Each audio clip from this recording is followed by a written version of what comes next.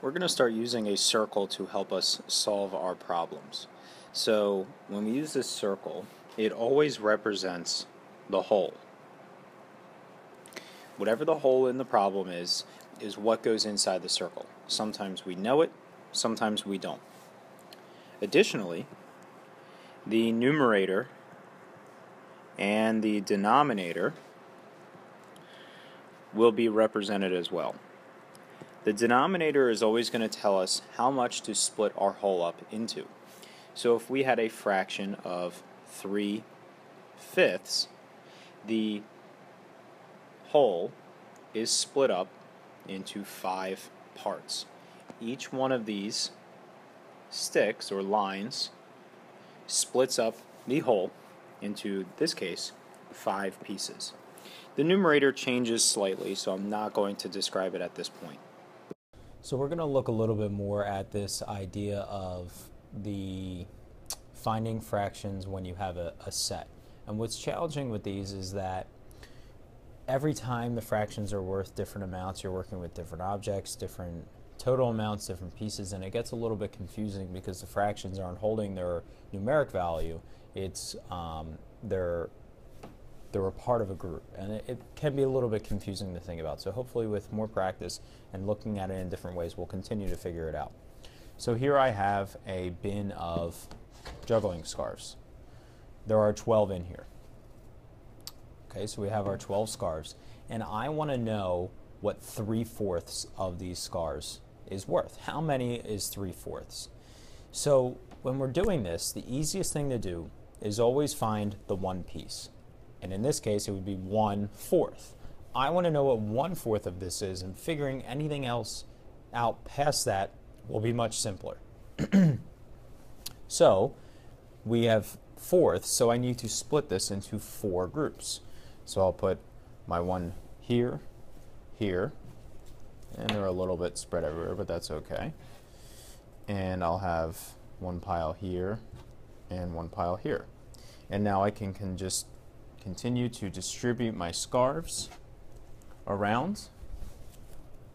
If you have objects at home, I would suggest pausing and just ripping up a couple pieces of paper, or having 12 objects of something so you can do this with me. So we've taken our 12 and just equally split it into 4 groups. I have 3 here, 3 here, 3 here, and 3 here.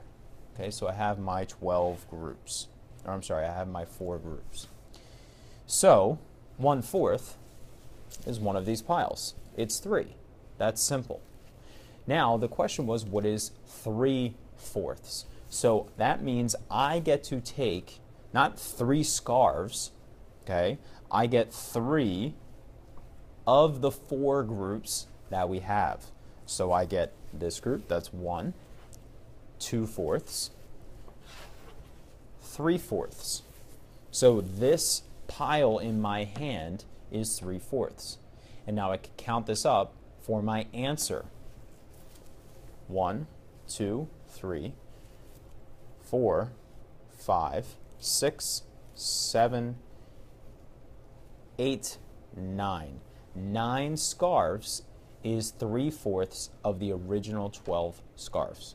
So we take our total and divide it by the denominator for our total groups, and then we take the number of groups we were given. 3/4 gives us a total of 9. We looked at the problem, find 3/4 of 12 with the juggling scarves. So to mathematically solve this, I'm going to set up my circle, which represents the whole. And we always need to figure out, do we know the whole, or are we looking for it? And in this case, we do, because we're finding a fraction of the entire part 12. So now, we need to figure out how many parts to split this whole into. Remember, we look at our fraction, and the denominator always tells us how many pieces the whole is split into. So it's 4 pieces. Now, to figure out the amount that goes on each of these, it's a simple division problem. It is 12 divided into 4 chunks. We're using division to get the values of these chunks. The information is not in the problem. So I know that 12 divided by 4 equals 3.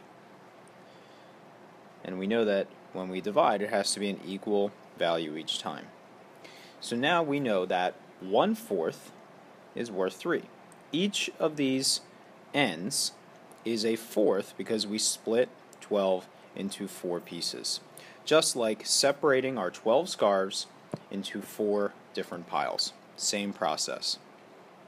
Now, if we look at the question, it says find 3/4. So in this case, we need to select 3/4 of 12. So I get 1/4, 2/4, 3/4. I get all of those. That gives me a total value of 9 scarves.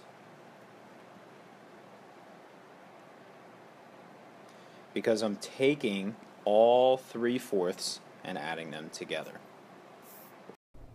So this next example we're going to look at is a little bit different than the ones that we were just practicing with. You were given information about the entire set, and then you found a piece of it. Well, in this case, I'm going to give you information about a piece of this set, and you're going to tell me how many popsicle sticks are sitting here. So you can see I have this stack of popsicle sticks. This is the whole set. What I'm going to tell you is that these 6 sticks you see right here, this is 2/5 of the set. I want you to find 5/5. So this can be a little bit challenging. The key is to find 1/5.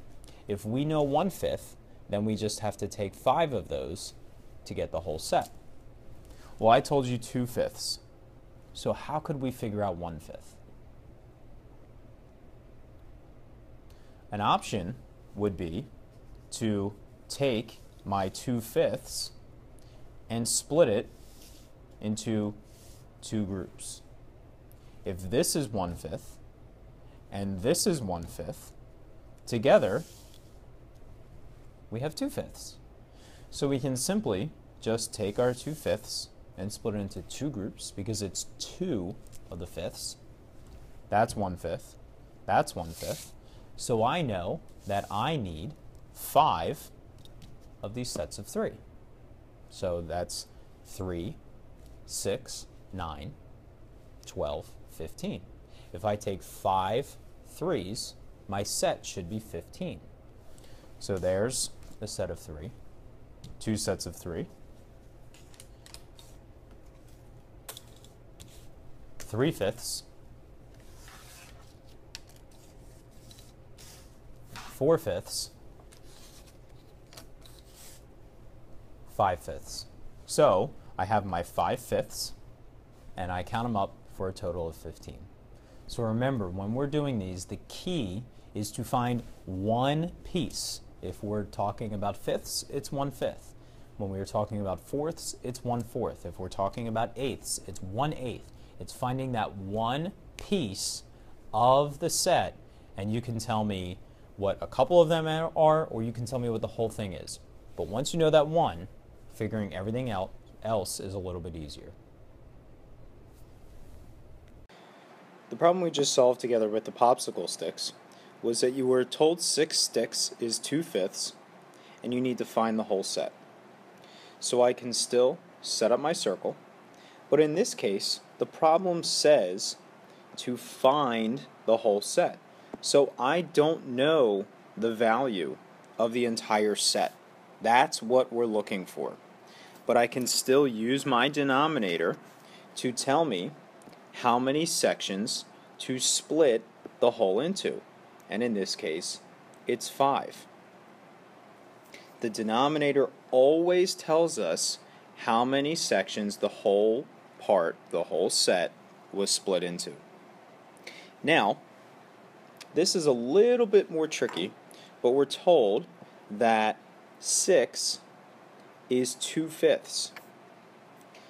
Well, if I highlight this one spot right here, what fraction of the whole is that worth?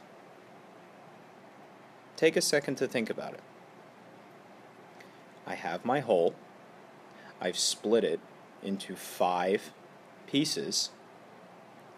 This one piece I have highlighted is only worth 1/5.